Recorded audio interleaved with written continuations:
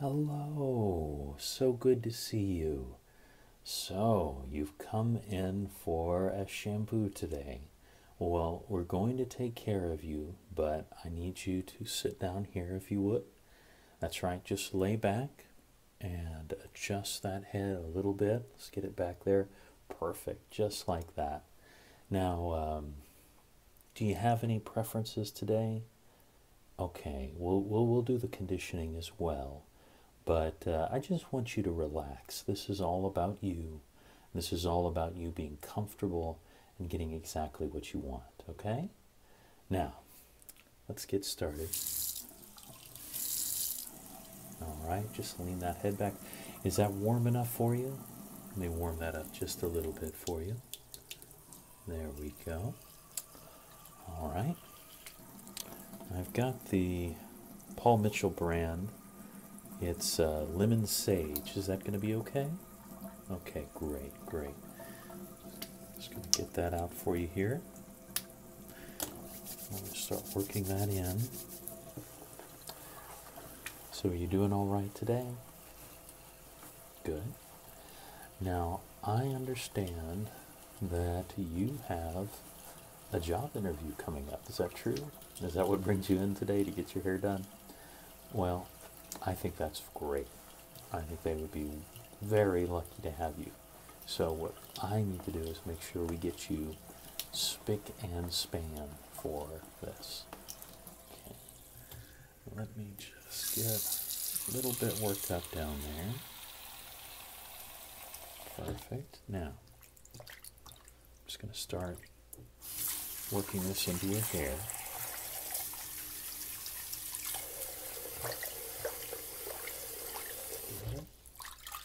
Now,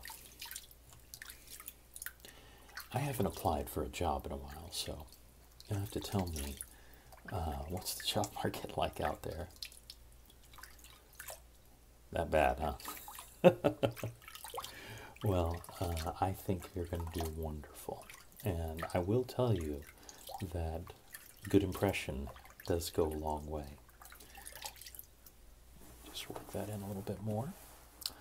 Now, what I heard is that most people make their decision about a person within the first few seconds of meeting them. And I certainly have found that that's true. It's not that you can't overcome it. It's just a simple fact that you do tend to make those decisions right away, and you tend to stick with them unless you get other information that tells you differently.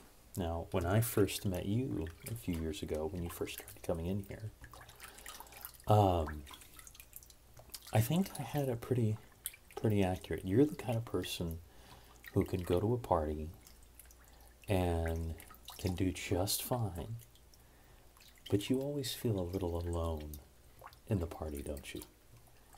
Even though you're able to mingle and you're able to talk to other people, you always kind of feel set apart, don't you? Yeah, that's kind of what I figured. I heard a term for people like you the other day. It's called a introvert extrovert. And I think that definitely applies to you, is that you're able to bring it, but you're more comfortable just being by yourself and by your own thoughts, but at need you can do that. And I think that's what's going to make you do so well with this job interview. I think you're going to be able to bring that intellectual part, and but at the same time be able to speak up for yourself. For instance, I mean, my wife is an introvert, and she is probably one of the smartest people you've ever met. But it's not that you wouldn't know that she's smart, because goodness, you do. But you don't get the full breadth of her knowledge right away because she's an introvert. She keeps it to herself. It's not important to her to let everybody know, like people like me who are hopeless introverts, and makes us perfect for jobs like doing hairdressing, because I'm capable of talking for hours on end, as you've probably noticed. Okay, what I'm going to do is we're just going to rinse out. I'm going to rinse that out. You can lean up just a little bit there. Perfect, perfect. We're just going to start rinsing that out. Just going to work that out. You've got wonderful hair, by the way. I love your hair. I would kill for hair like this. Just going to work that out there. Very good, very good. Okay, you can lean back again. Thank you. And I'm going to start working the conditioner in. This is also Paul Mitchell. I'm going to work that in there. There we go. Get a good lather going. I remember when I was a boy, I always wondered why conditioners don't foam up the way that shampoo does. But of course, it's because they do different things. They're not meant to foam up. They're chemically different. They're conditioning. They're not shampooing. So much of shampoo's job is partly to bind with your hair and remove excess dirt and oil. And that's not really the job of the conditioner. Conditioner is really getting in there and kind of help smoothing everything out. So we're going to work that in there. Work that in there. Good. Okay. I'm just going to start working that in. Now, here's a question. If you get your new job, are you going to have to move? Well, I mean, you know, obviously I want you to do whatever's best for you, but I'd miss you. Not just your patronage, but I like talking to you. You're a very interesting person. Don't tell anyone, but not all of my clients are as interesting as you. But you do what's right for you. I hear that Austin is amazing, so if you get that opportunity, don't tell anyone. But I'm from there. But of course, it was a lot smaller when I lived there. Back when dinosaurs roamed the earth. But if you get that opportunity, you know, I wish you the best. I wish you the very best, and I hope that works out for you. So this is what I'm told, is that it's kind of a balancing act when you go in for a job interview, because you want to make eye contact, but you don't want to make creepy eye contact. You want to kind of keep that on between. This is a good solid initial eye contact, and then breaking off, because especially if you're interviewing with a man, it can become a dominance thing where it's like, and that's the same with the handshakes. You want a good firm handshake, but you don't want to go overboard, because that can just cause all kinds of problems. So after your interview, when do you think you'll know? Oh, trust me, I've heard. I had a friend who was getting a job recently, and they thought it would take them, you know, a few weeks, a month.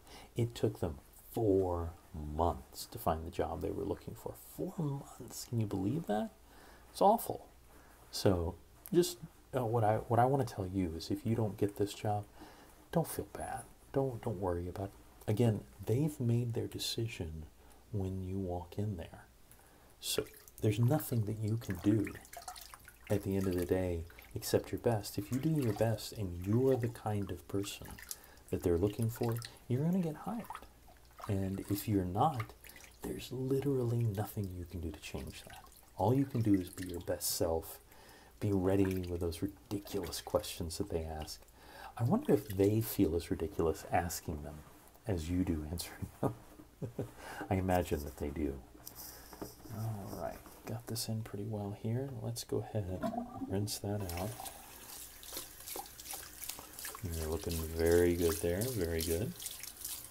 Now, for what we're doing here, I'm going to do a very special cut afterwards, but I think you're going to look wonderful. I think you waited the optimal time for coming in for a haircut, because I need something to work with. If it's too short, I can't work with it, and if it's but if it gets too shaggy and too long, there's all the split ends and everything.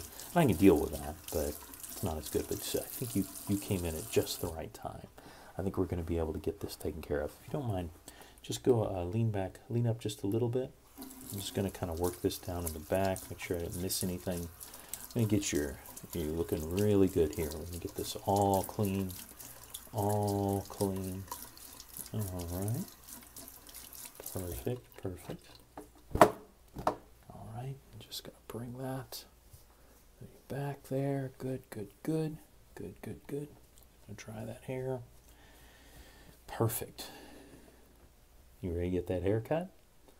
All right, let's go get you in the seat.